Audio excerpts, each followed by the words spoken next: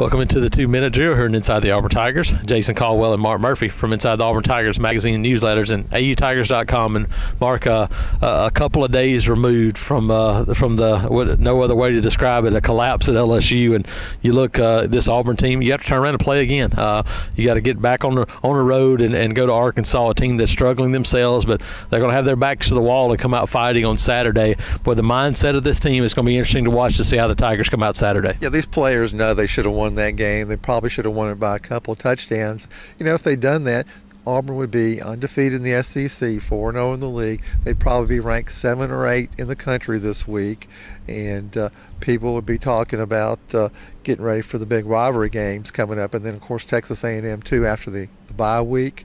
But you know, this is going to be one of the big challenges for Gus Malzahn and his staff, getting these guys mentally ready to go out and play in Fayetteville. And we've seen some good Auburn teams go out there and not play particularly well and get upset at Fayetteville. And you know, this is not a vintage Arkansas team by any means, but they can go out and play loose and aggressive because they have nothing to lose.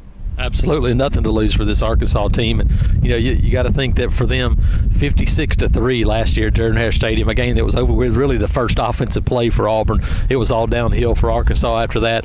A team that, you know, Brad Bielema 10-25 in conference games since he arrived at Arkansas. It's, you know, you start talking about important games for coaches. It's obviously an important game on both sides of the ball for Auburn, Arkansas Saturday, Mark. And I think it means no holds barred and no punches pulled. They're gonna throw everything out there. I agree, and why not? And you know, Arkansas is making a lot of changes, Jason. They're changing their offensive line around. They're probably going to have their supersized backup, redshirt freshman quarterback in there, and you know, he's got a lot of potential. So you know, it's certainly a dangerous game. Last time Auburn went out there, lost in 4 overtimes in a wild game, 54, I think 46 was the final score.